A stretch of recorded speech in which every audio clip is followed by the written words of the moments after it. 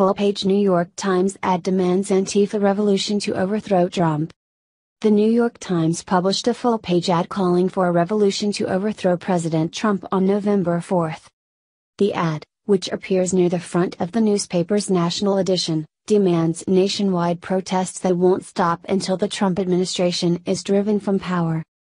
Join with the thousands who will gather in cities and towns across the country, reads the ad. A movement of protests that continue every day and night, growing until we become millions. Determined now to stop until this regime is driven from power. The ad was written by Refuse Fascism, a communist group funded by George Soros, which took responsibility for shutting down a conservative event hosting journalist Milo Yiannopoulos at UC Berkeley in February. It's ironic how the Times, which operates under the press protections guaranteed by the First Amendment, sold ad space to a group which bragged about denying First Amendment rights to a journalist. The Times was already under fire for its bias against the Trump administration, as revealed by a series of sting videos produced by Project Veritas, which caught the newspaper's editors discussing how they help set up the media's anti-Trump narrative.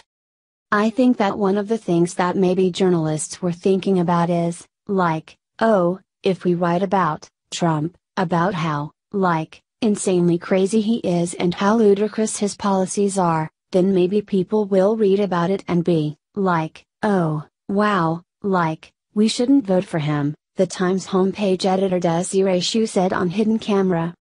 The attitudes of the Times staff, combined with the Refuse Fascism ad, underscore how the establishment newspaper is not as professionally neutral as it claims to be.